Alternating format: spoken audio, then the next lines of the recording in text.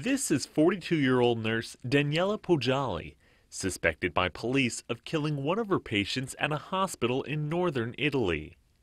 Now, prosecutors are looking into the suspicious deaths of 37 others at Lugo's Umberto I hospital.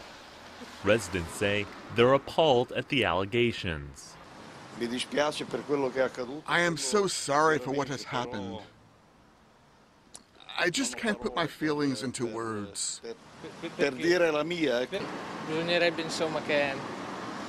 I think there should have been more controls by the ward sisters.